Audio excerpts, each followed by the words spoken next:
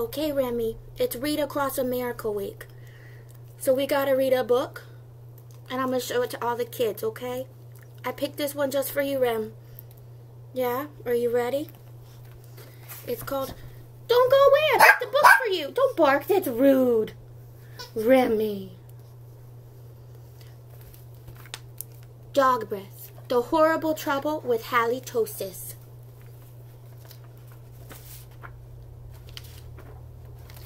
There once was a dog named Hallie who lived with the Tosis family. Halitosis was a very good dog. Not like you, Remy. But she had a big problem. Halitosis had horrible breath. Whenever Halitosis opened her mouth, horrible things happened. The goldfish is dead. When the children took Halitosis for a walk, everyone else walked on the other side of the street. Even skunks avoided Halitosis. But the real trouble started one day when Grandpa Tosis stopped by for a cup of tea. And Hallie jumped up to say hello. Uh-oh. I think she fainted. Mr. and Mrs. Tosis were not amused. Something has to be done about that smelly dog. The next day, Mr. and Mrs. Tosis decided to find a new home for Hallie.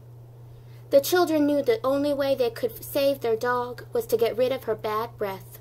So they took Halitosis on top of the mountain that had a breathtaking view. They hoped the breathtaking view would take away Hallie's breath, but it didn't. The sun is holding his nose. Next, the children took Halitosis to a very exciting movie. They hoped that all the excitement would leave Hallie breathless, but it didn't. Finally, they took Halitosis to a carnival. They hoped Hallie would lose her breath on the speedy roller coaster. That idea stunk too. The plans to change Hallie's bad breath had failed.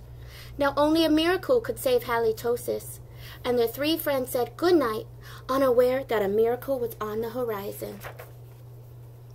Later that night, when everyone was sound asleep, two sneaky burglars decided to creep into the Tosis house. The two burglars were tiptoeing through the dark, quiet rooms when suddenly they came upon Halitosis.